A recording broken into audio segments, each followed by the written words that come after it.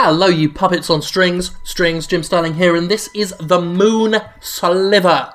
It's an exploration slash horror game, from what I've heard. So, we're going to play it, that's what we're going to do. It's by David Szymanski. I said that. Click the title to begin. The Moon Sliver is intended to be completed in a single setting and there's no save system. So just you set aside an hour? I'm going to be here for an hour? Oh no. Come on! I've got to be here for an hour. Hurry this up. Slow fade. Thank God I brought my coffee. Wazzed. Wads? It's wazzed. Space, jump. Right mouse button, toggle flashlight. Left mouse, interact, examine. Okay. Here we go. Is there any punishment for using this? Doesn't look like it. The Moon Sliver. Isa was the oldest and if not the wisest, certainly the most learned. She remembered when Josiah still lived and she would sit on this crate and listen to his stories. Those memories, like so many others, were bittersweet. Holy shit, the crate gets a backstory. Daniel was a quiet man who spent his life lost in the books of old or lost in his own thoughts. He wondered where the barrels had come from and who had put them there. Chair. The crate gets a backstory of people sitting on it, and the chair doesn't. Well then. Oh, there we are. Recharged at power outlets. Okay. So we do have power to deal with. Yesterday, 4 people lived on this island. Now only 1 remains.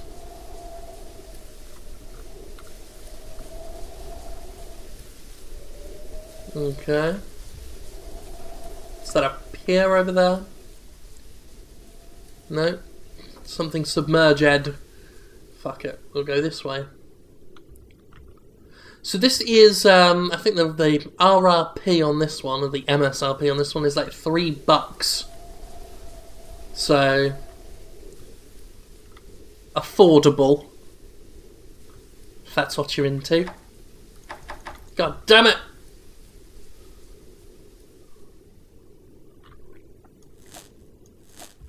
Power station for the flashlight there, I'm guessing. I say guessing as if that was some feat of intellect. The Moon Sliver. They reached the ruins and strolled leisurely through them toward the shoreline. Isa could remember when the old building still stood here, filled with families. I'm sorry, he said, and he cried, because he often cried during these talks. For what, she said? For a lot of things. These conversations were not new.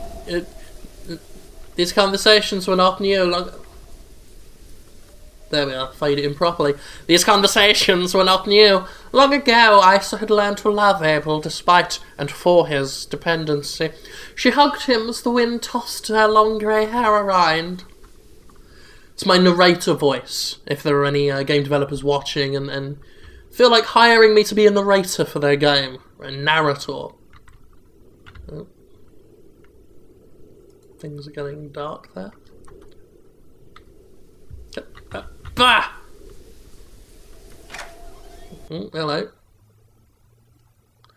Isa kept a smile on her face, although she did not feel like smiling.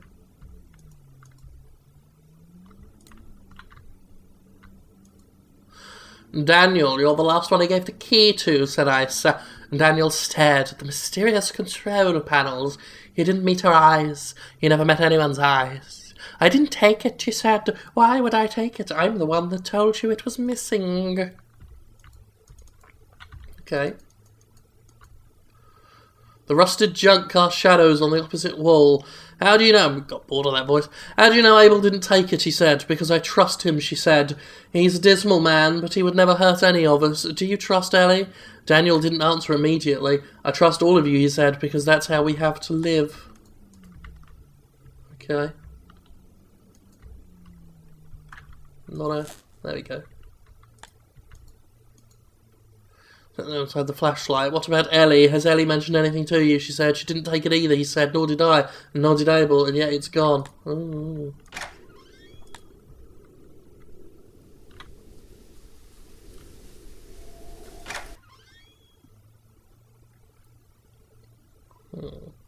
I'm saying that she knows more than she's telling us, said Ellie.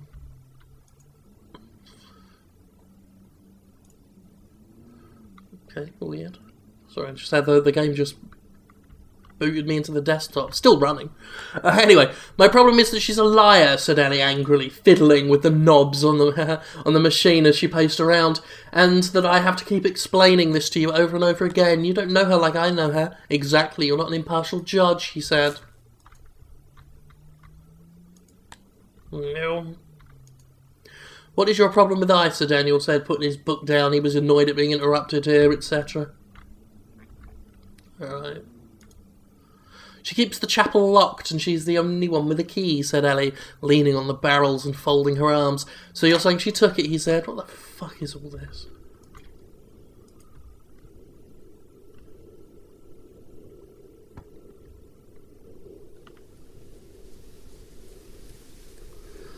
When's the horror bit gonna happen? The mysterious liquid has drained from the tank and into the water long ago. Alright. What are these trees? What's their story? This place was a forest once. A damp tangle of trees and foliage. Free to run wild and unkempt. Oh yeah, that shit's running wild right there.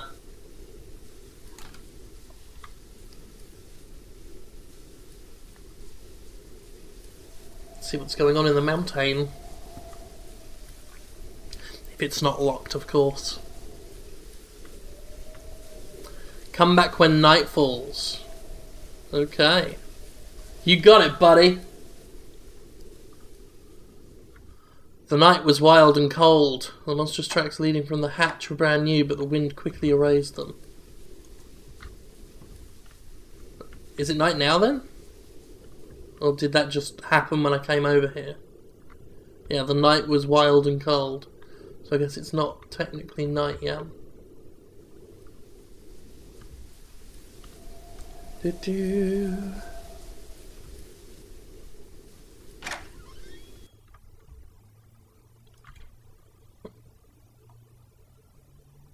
Okay.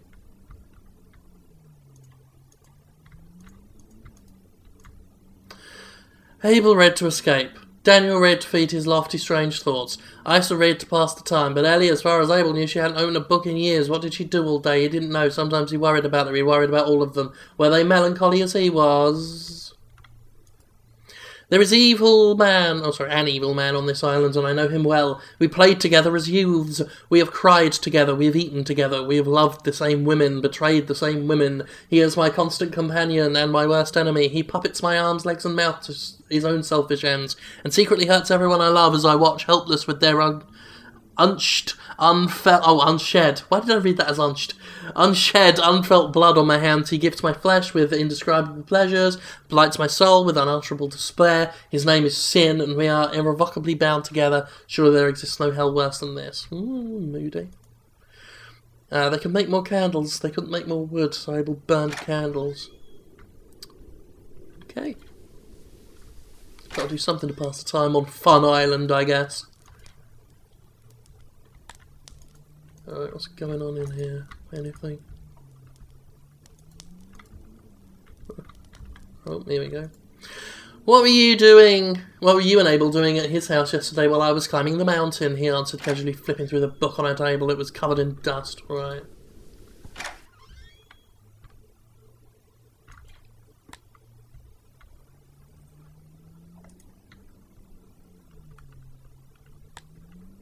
Nothing. Oh, there we go. Abel often visited Daniel. He loved to talk, and Daniel loved to listen. Isa and I were out for a walk, said Abel as he entered. I thought I'd stop by before you got caught up in a book. Daniel put his book down. Hello, he said, his expression confused Abel. Good. One more.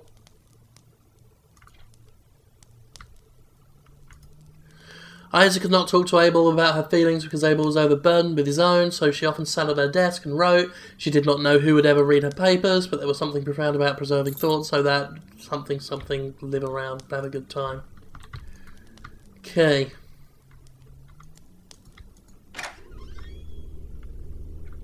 Right, yeah.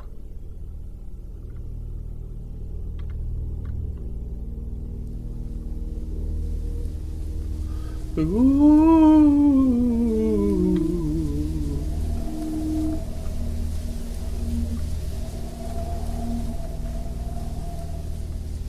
Okay. Well, it certainly looks like evening has fallen. We've got a key and 2 locked doors that I know of.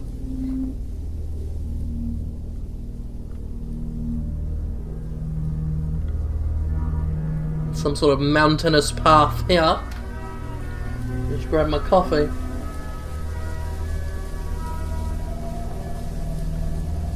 Right, what's this? Is that a charging station? Up here randomly in the mountain? Why not? Is that it? Oh. Daniel carefully made his way along the ridge. He knew what Ellie and Abel were doing. He'd known for a long time and had decided to ignore it. Something that was becoming increasingly difficult to do. He reminded himself that they all 4 had to trust each other and rely on each other, as he had done so many times before, but it was a hollow reminder and he didn't really believe it anymore. Alright. I'm at the top.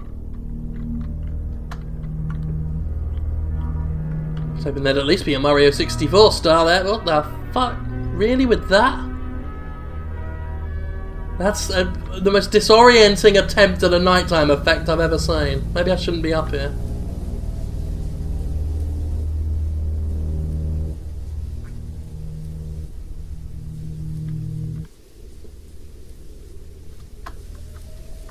Come on, there we go. Yeah, you could do it. Boink.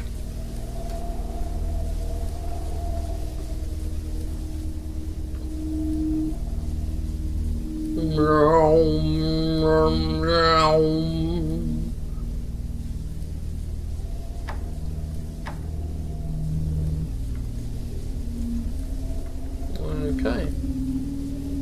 Well, no, okay. See if it's sufficiently night for the mountain door. Nope. Okay. Well, there's another locked door near the beginning, wasn't there? Excuse me. It do more than a feeling, and something else is good. Acidic smell from the pipe, and why not?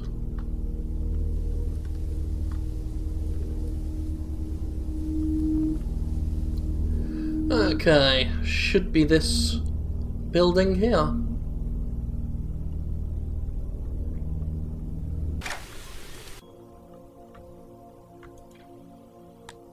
Yep.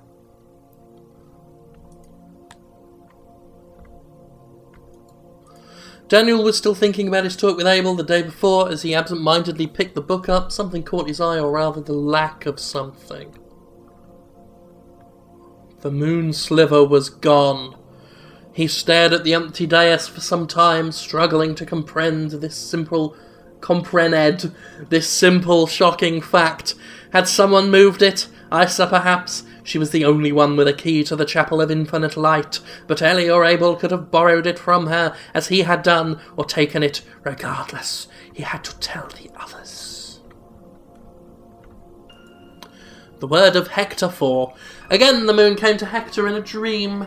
The woodland teeth is vanquished, it said. Your people are safe for now. Doing the voice again. But it still waits, lurking in the depth.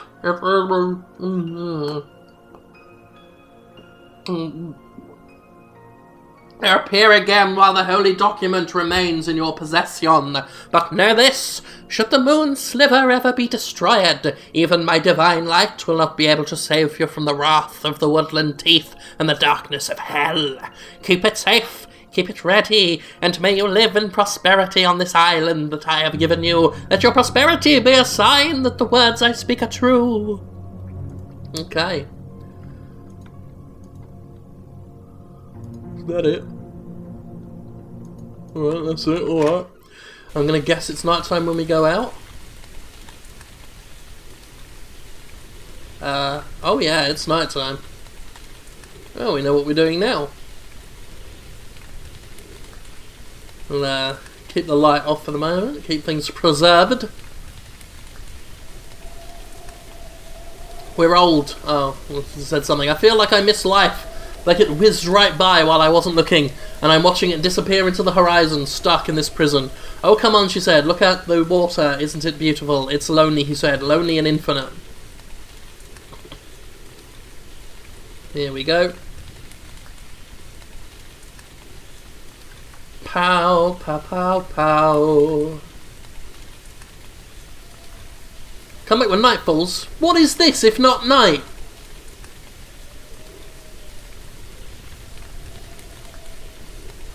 How much night does it need to be night? Where the fuck do I go now?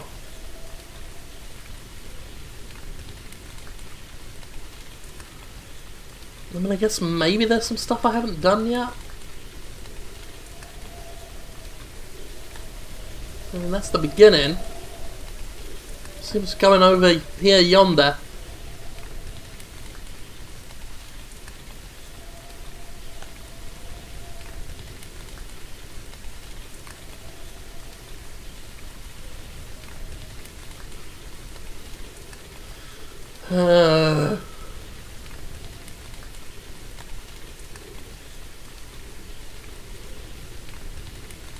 It's the 4 houses. Alright.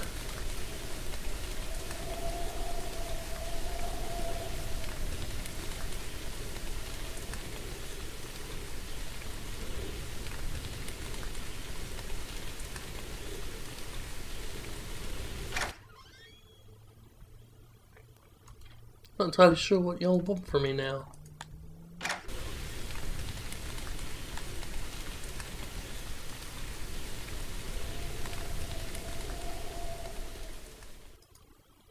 Oh God, who cares?